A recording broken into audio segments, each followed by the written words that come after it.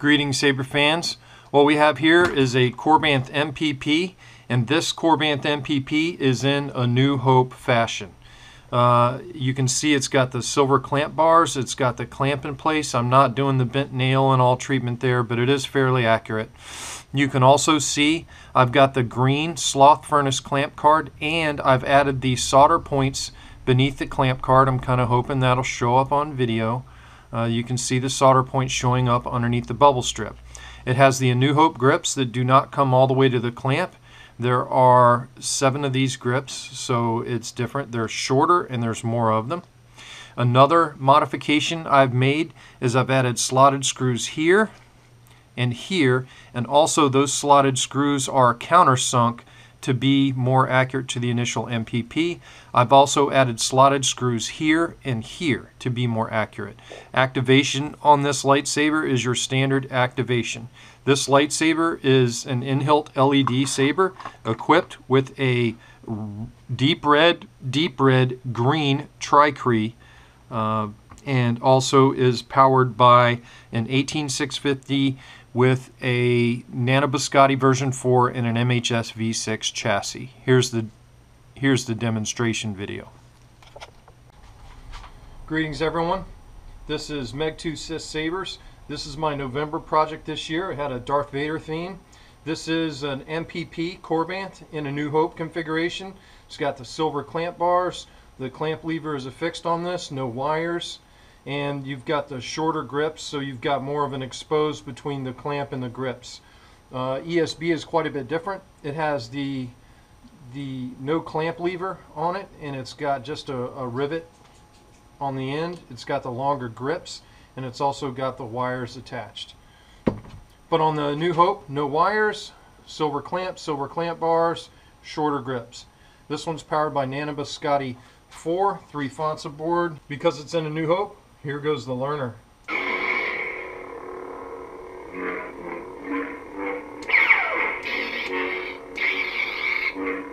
You like that unique flash on clash? That's awesome, isn't it?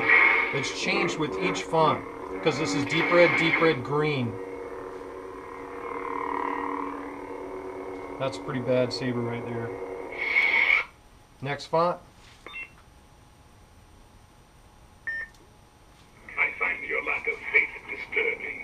Gray meat.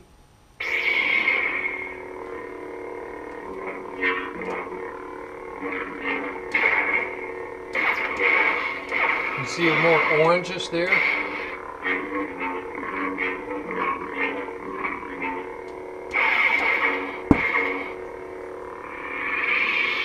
Next font is dark meat with a custom boot seam.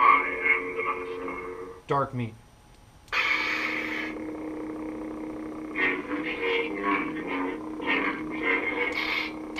Look at that flash on clash. That's unique to me. I love the green flash on clash on deep red green. There you go.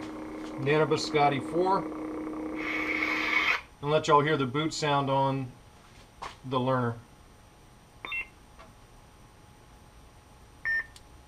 Your power is a weak old man.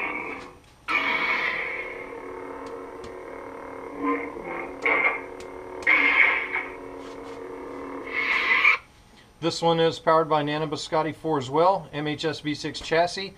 Does not have an onboard recharge port. All you need to do to swap the batteries out is remove the pommel, drop out the MHS V6 chassis, pop your battery out, pop a new one in, boom, you're good to go. Y'all, if y'all don't know, I am DS 74759 in the 501st Legion. I know how to build a trooping saber, and all the sabers, you know, at least the sabers on this run that I'm building, except for the one that's going to have Profi in it, are all trooping sabers. So this saber and the Anakin ROTS were built with trooping in mind. Easy battery change, in-hilt LEDs, should last a long time anyway with the 18650 battery, but you can swap them out if need be. But these things are ready to roll. This is my big build for this year, is these 3 Darth Vader sabers. And lastly, to show you how to change out batteries, this hilt is not equipped with an hilt recharge port. This has swappable batteries through the MHS V6 custom Saber Shop MHS V6 chassis. And how you get the battery out to replace it is you remove the pommel, and then you tilt the saber carefully into your hand, and the MHS V6 chassis comes out. You slide the TH shroud into the hilt, and that exposes your Nano Biscotti 4 board. And there you can see my wiring, and you can see my solder points on the Nano Biscotti. Everything's silver and shiny. It's a good job, and my wiring is not nasty. And it's not covered with, the whole thing's not covered with hot glue. And then you also see my Keep Power 18650 battery that I have here. Now the thing about these batteries is you just take this strip right here and you tug on that strip, and boom, out pops your battery. When you put your battery in, you want to make sure that the battery goes on top of that strip so you can use that strip to tug it out.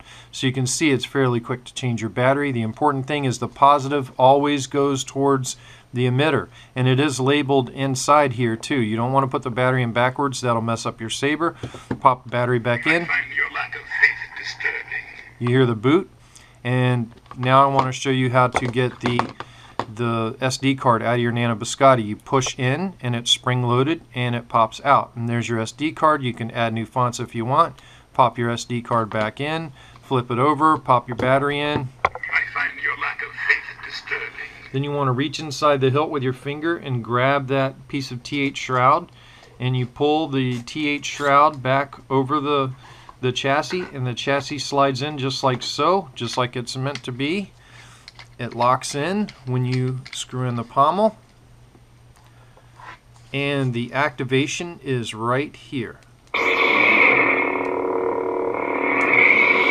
So to change fonts, you push and hold this through 2 beeps. Now I am the master. There you go.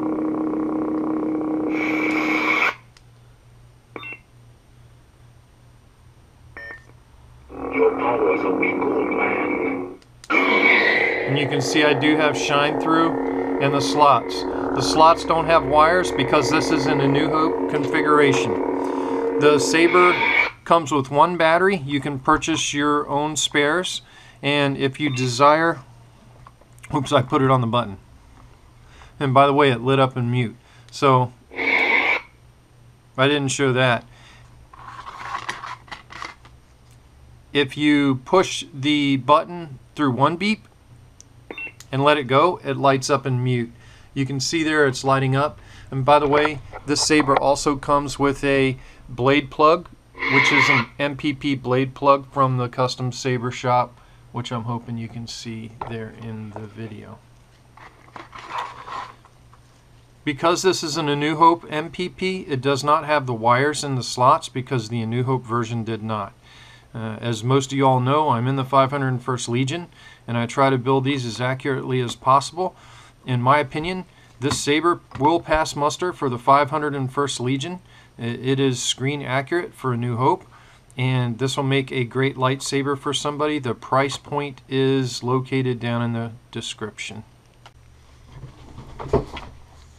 This A New Hope MPP, the blade retention on this saber is this forward slotted screw.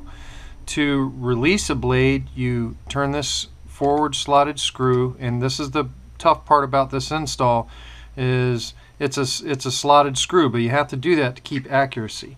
Once you remove that screw, you can see the blade plug slides out, and then you pop the blade plug back in, or the blade, and then you would tighten that screw which holds your blade in.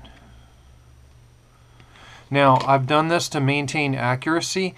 This, of course, can be replaced with a 440 set screw, or you can drill and tap this out to 832, but I'm trying to keep this saber as accurate as possible.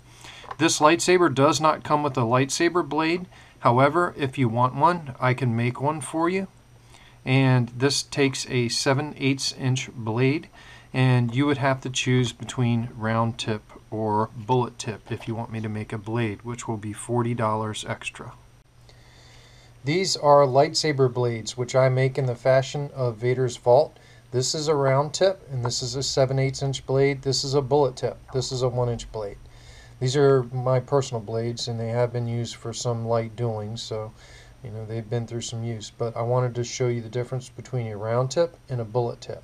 Some people think that bullet tips look phallus, but if you want a saber blade, I can make one for you, and I have both round tips and bullet tips in stock in 7/8 and 1-inch. So if you want me to make a lightsaber blade for your Darth Vader or your Anakin saber, let me know, and I will make you a blade for $40. May the Force be with you.